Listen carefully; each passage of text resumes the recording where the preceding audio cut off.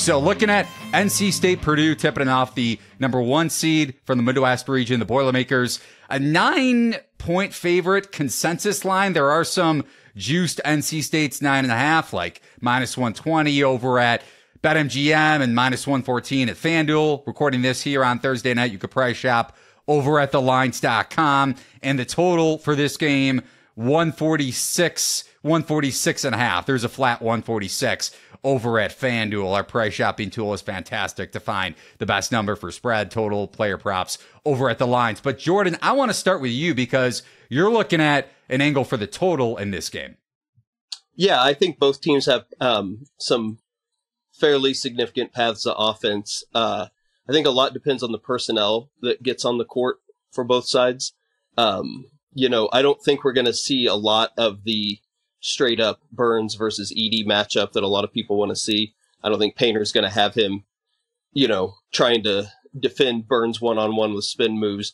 And Painter shades Edey behind Trey Kaufman-Renn a lot. And I think we're actually going to see Kaufman-Renn on him. So if Burns is able to work against Kaufman-Renn, I think we'll see Painter trade some offense there and go with Gillis at the 4. At which case, then Burns can't cross-match with that, and Burns will have to guard Edey, which he can't do. And I think that opens a lot of offense up for Purdue.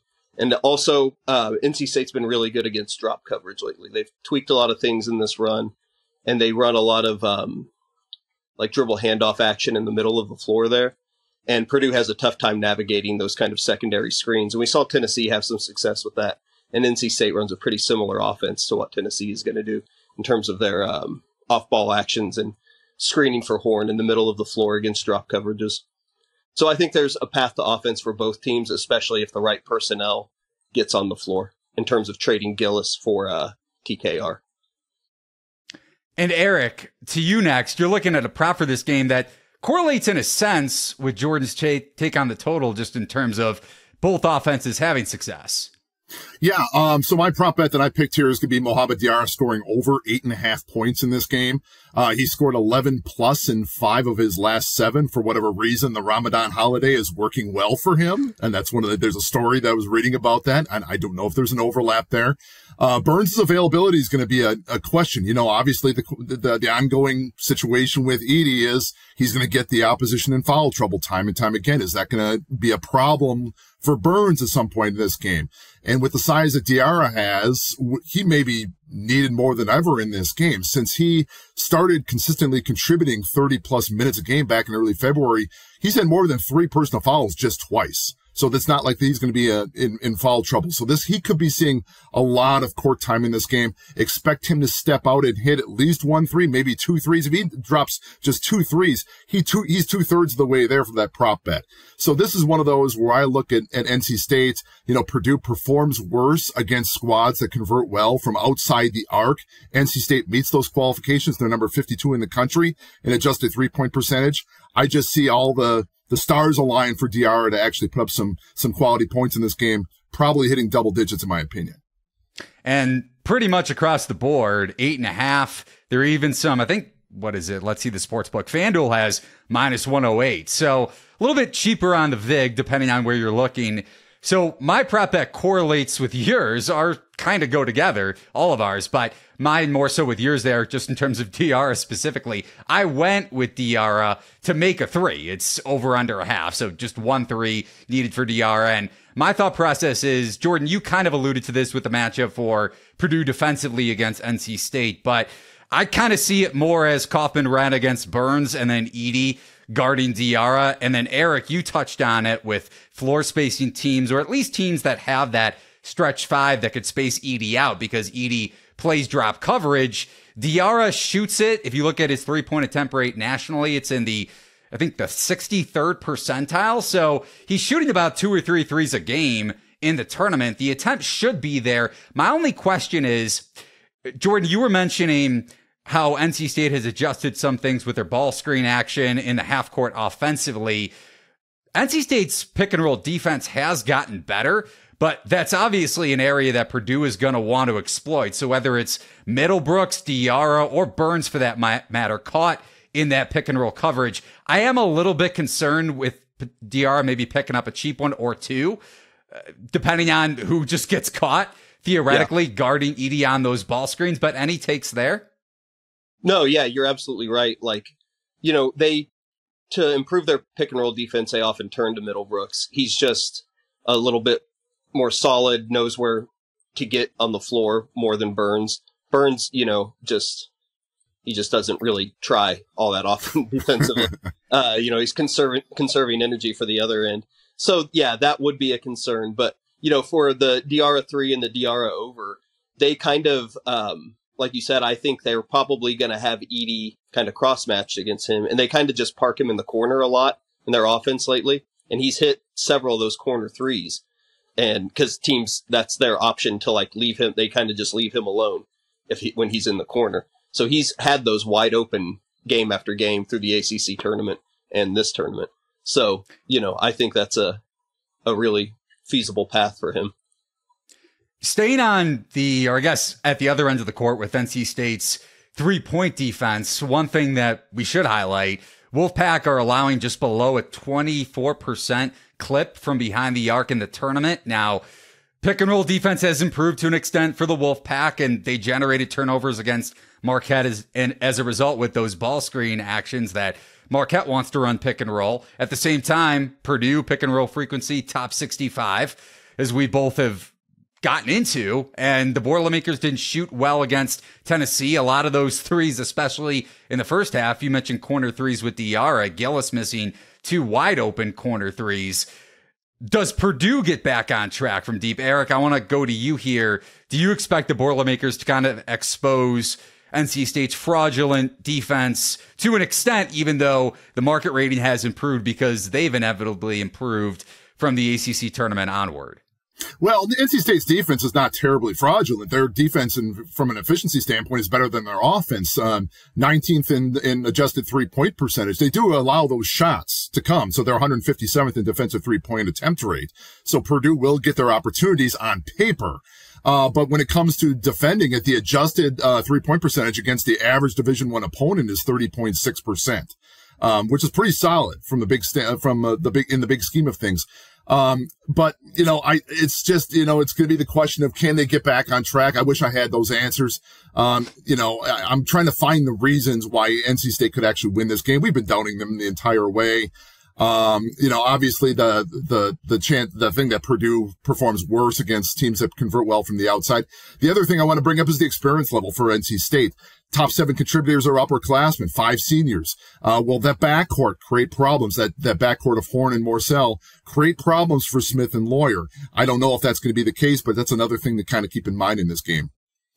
Yeah, and I'm glad you brought that up. And Jordan, I want to swing it to you here next, because I was considering, just in terms of Horn or Morsell's player prop when it came to scoring. Now, Horn's prop has gotten bet up from 15.5 to 16.5 as of Thursday. Morsell still in the 10.5 range. And when we speak to Edey drop coverage, it's not just the 5-man. So Diarra getting open looks theoretically from behind the arc. It's those guards being able to attack with Edey dropping back and hitting some mid-range shots like we've seen with Boo Buie and Northwestern Purdue earlier this year. I went back even further, going back to last year with Jalen Hood-Schifino having a dominant game at Mackey Jordan. I'm sure you remember that well. So absolutely. I want to get to that and get your thoughts there. And then also on the flip side of the ball, how much of an impact do you see Morsell having against Braden Smith, and maybe Braden Smith's props, whether it comes to scoring or distributing and or both?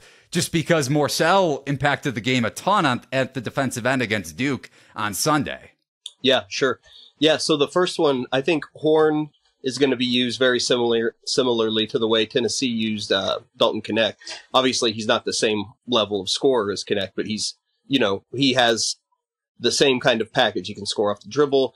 They run him off a lot of those pin downs in the middle of the floor as well. And kind of that shrunken offense, kind of flex style offense that Rick Barnes likes. Keats does a lot of that as well. And so I could see Horn having the same amount of volume. You know, I'm not saying he's going to score close to 40 or whatever Knecht had, but he's going to have the same amount of volume, same amount of actions ran for him, same ability to get to the free throw line. So Horn, I think, if NC State's going to compete in this game, he's going to have 20 plus, obviously. Defensively, it's NC State's scheme has changed. If you go back and watch some of their mid-season ACC games, they weren't doing as much switching up top. And they are now. Like, they switch everything 1 through 4 almost. And that's caused a lot, I think, more connectedness defensively, which is, there's a lot of luck involved. Like the way Marquette was missing just a lot of open threes, obviously. We all watched that. The visuals weren't great, like a lot of those shots were wide open. But, NC State is switching a lot more. And so they're able to contest a little better, I think, than maybe they were prior to this miracle run. And, Smith and Lawyer have definitely improved in their ability to handle aggressive guards or ball pressure. Like, that was obviously the knock on them last year. Like, you can get into their jersey, they're young, they get frustrated, they turn the ball over. But still, this year, Purdue is 29-0 and their turnover rate is below 20%. 4-4 when their turnover rate creeps above 20%. NC State, Keats is a pressure guy, he's a Patino guy, but they have really cut back on their press rate a lot. Just, I'm guessing, because of the sheer volume of games they've had to play down the stretch here. But, with the time off, I wonder if there's going to be some more press packages we see where they can, get more sell. And O'Connell especially has been just an unbelievable defender, especially switching. So I'd like, I think they could probably extend pressure a little more and really try to get into Smith and Lawyer and just disrupt the offense in general, push them around. Smith, he used to get a little frustrated with hard hedging. NC State's not going to be doing that much. They just can't. They will with Middlebrooks, but absolutely not with Burns. But Smith has totally destroyed hedge defenses lately. So I don't think that's going to be an option, but we'll see if they extend a little more pressure than they have been during this run. Yeah, and even if they don't, and even if it is just that half court, maybe, you're a dog, so going for a couple extra steals, whatever it may be. Eric, you remember the game in the Big Ten, and so do you, Jordan, but obviously Eric being a Wisconsin fan, Big Ten tournament semifinals, Hepburn got at his grill in the half court. I don't think Wisconsin, correct me if I'm wrong, either of you guys, pressed much, if at all, in that game, but Hepburn's defense against Smith definitely got him frustrated. Yeah. Wisconsin doesn't really do the pressure like that. But to Jordan's point, a year ago, and one of the metrics that I track is potential points off of steals.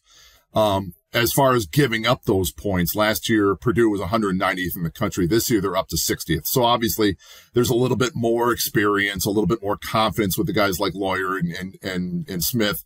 That's going to be a problem for NC State. I don't know. The one thing I keep coming back to is the fact that these guys are still underclassmen. They're still sophomores.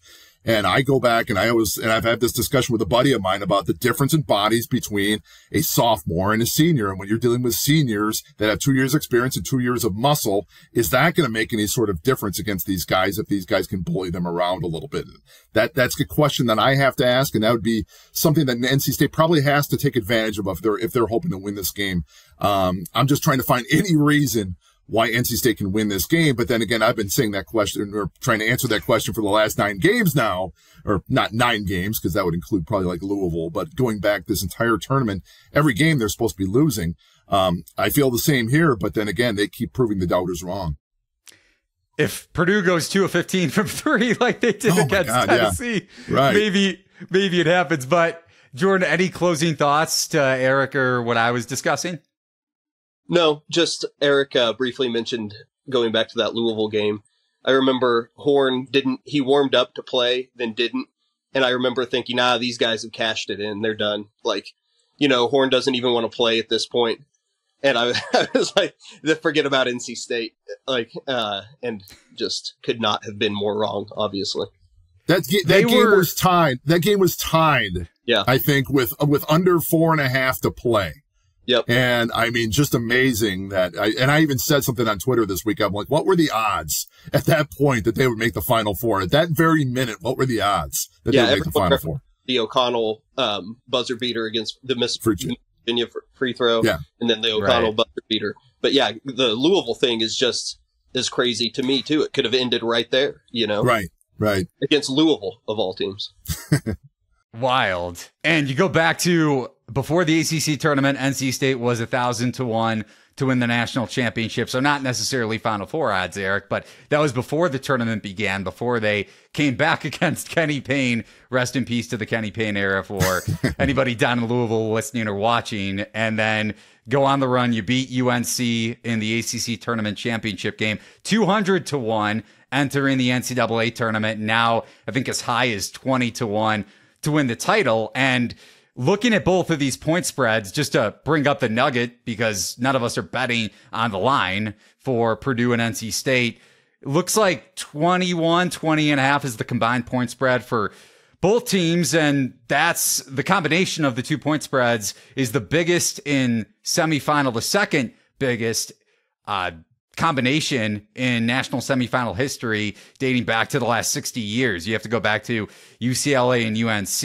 in 1972. So substantial favorites, yes. And if you're looking for us to bet the point spread, that kind of tells you why. Like, Jordan, are you on the same page with me that the implied probability with Purdue being priced into the money line the way they are, and Purdue's point spread for that matter, the market is sharp at this point in the season. We're not talking about a December game, a mid-major game that you may be even able to move the line.